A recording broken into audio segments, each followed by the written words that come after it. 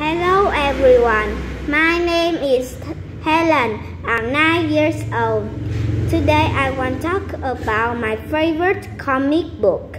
That is Crayon Shin-chan. The person who wrote this book is Yoshito Usui. I would recommend each one with content on 120 pages. The content are simple.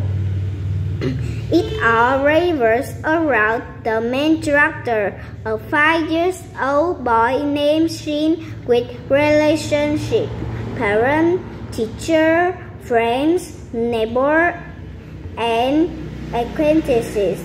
Besides, there are friends like Masao, Kazama, Nene, and Bo. They always help each other over the challenges. We can learn how to keep friendship and stay away from bad things after reading